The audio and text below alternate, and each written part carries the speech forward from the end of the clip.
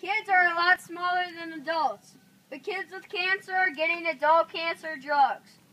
I need your help to separate the world.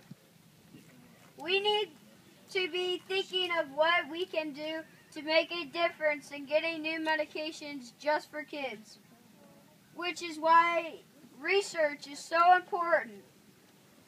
That is why your support is so helpful. Everybody hold on. Flipping the page, flipping the page. Hey. Take your time. Pennies, dimes, nickels, they all turn into dollars. Dollars saves lives. I hope that you will write to your local congressman or the president asking for help and asking for change. Post on Facebook, Twitter about pediatric cancer. Let's turn in all of our voices into one voice. That is what it will take to find cures to this awful thing called cancer. One voice.